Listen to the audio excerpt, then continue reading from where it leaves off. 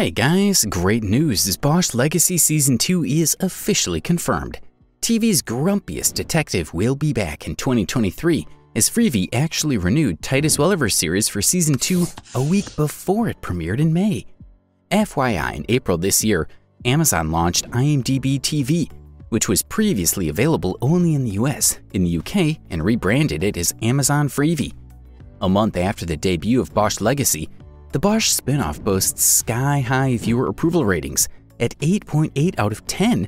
It's even higher than the already impressive score of 8.5 for the Mothership series. By the way, in an interview with TV Line, Titus Welliver said that technically, Legacy is a Season 8 of Bosch. It does not feel like a spin-off, but more like a natural progression of the original series. Also, just like the original, Legacy is based on Michael Connelly's novels. Season 1 follows the 19th book, titled The Wrong Side of Goodbye, which came out in 2016. Harry's new job as PI makes total sense.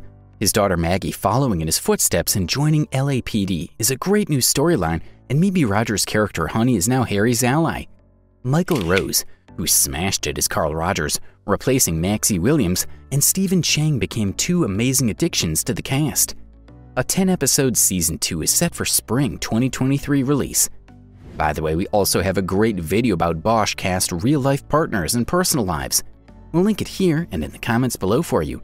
Share with us in the comments what you think of Bosch Legacy and how it compares to the original. And thanks for hitting like for this video.